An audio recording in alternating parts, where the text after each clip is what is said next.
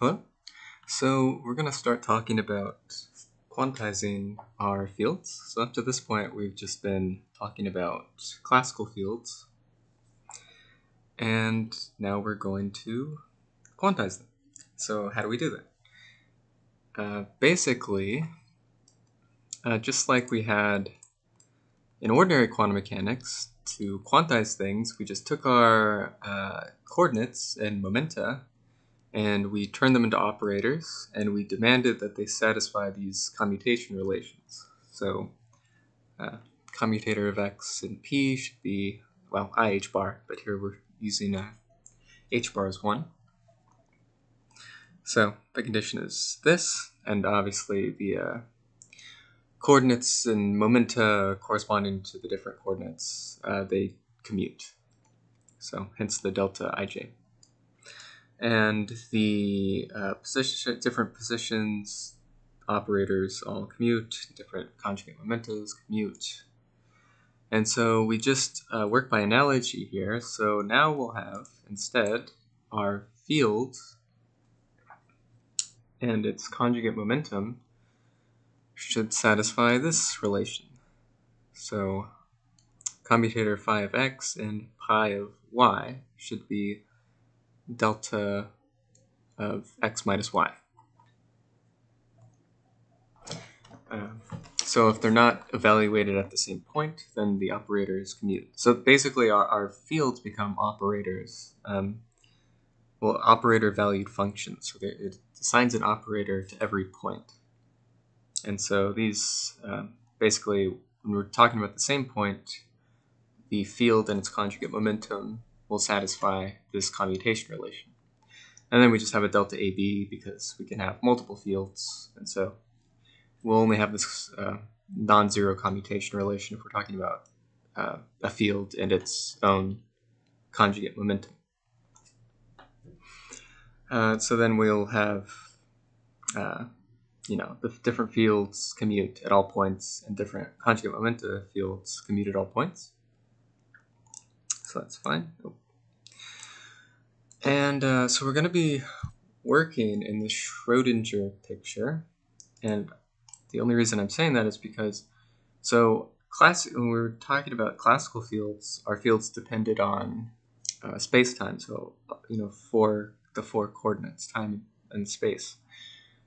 But if we're going to make our fields Schrodinger operators don't depend on time. So they will just become functions of space alone. So that'll be important later, but for now I want to go back and to our classical field, our Klein-Gordon Lagrangian, and the Klein-Gordon equation that we get from it. And we want to play around with this. We want to solve the Klein-Gordon equation, and we'll see why we're doing that later. So basically what I'm going to do is I can expand my field phi of x and t, and so again I've gone back to talking about classical fields, so our field is a function of x and t. And so we just write it as this inverse Fourier transform. And I'm just going to write this p dot x here is minus pi xi to kind of coincide with our notation when we do derivatives. So we need to compute d mu phi here. And you can notice, so the only term that depends on x is this exponential term. The only term that depends on t will be our Fourier transformed field. So it's easy to split up this into the time and space parts. So first we'll want to calculate di phi. And so that can easily be seen to just be, we'll get a minus I pi from up here, and then the exponential term is still there. Everything else is the same. And then di phi will be this. So this time we'll get a minus I pi with the I lower. So everything sums correctly, you know. And then, yeah, so we'll just combine these two, and so we have an expression for di phi. And then I need to calculate d0 phi, and the only thing that depends on time is our phi of p and t, so this will just be, we just write double dot over our phi here. And so now we can write down our Klein-Gordon equation. So basically we'll have d mu phi here will be this term plus this term. So we'll get a, if we factor all the operator terms out, we'll have a second derivative with respect to time, and we have a minus pi here, and then we have our plus m squared from this term. And so this is, our equation becomes this.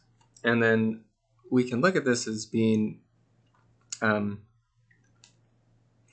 so we want, well, a way to satisfy this equation is that for every value of p, the coefficient of,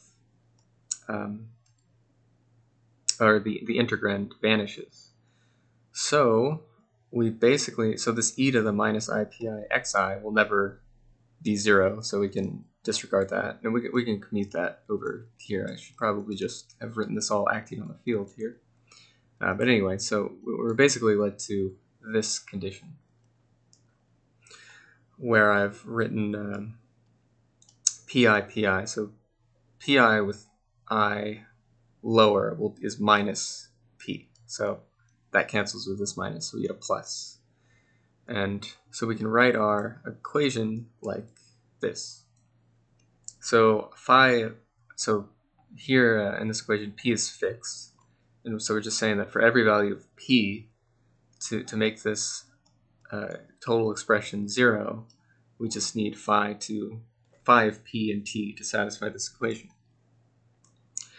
But this equation is just the equation of a harmonic oscillator with frequency, I'll write omega p, square root of p squared plus m squared.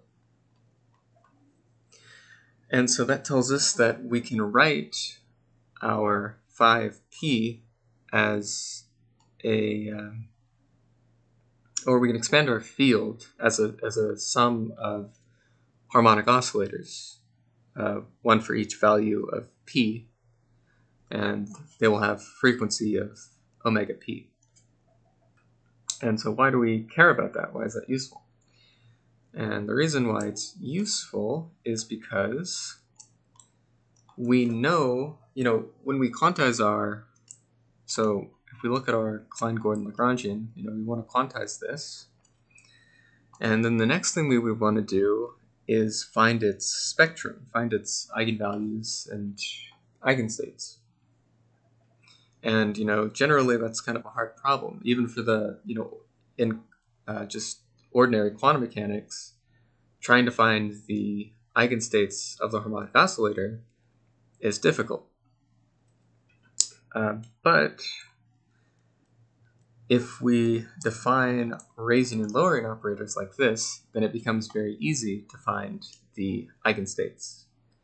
And so the point of all this is that since we've seen that we can expand our classical field in terms of the sum of simple harmonic oscillators, we should be able to quantize each of those, basically treat each of those individual oscillators just like we did in ordinary quantum mechanics, or in a similar way.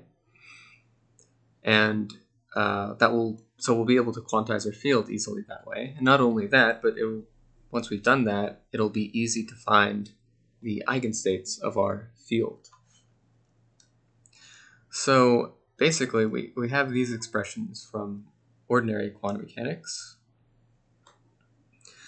And so x is 1 over square root of 2 omega, a plus a dagger, p is this, and our raising and lowering operators satisfy this commutation relation.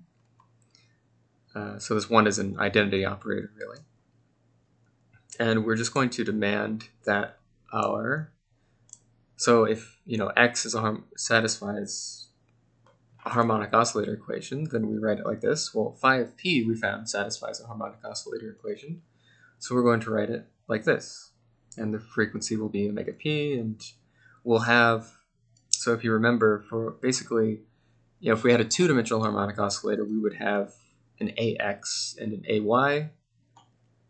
Hopefully you've solved problems like that before. So since we have a harmonic oscillator for each value of p, we're going to label our a's. So we'll have an a and an a dagger for each value of p. So that's why I've labeled them here. And then similarly for our conjugate momentum field, we'll have this. And then analogous to this commutation relation between our raising and lowering operators, we'll have this condition instead. So the only major difference here is that we have this 2 pi cubed.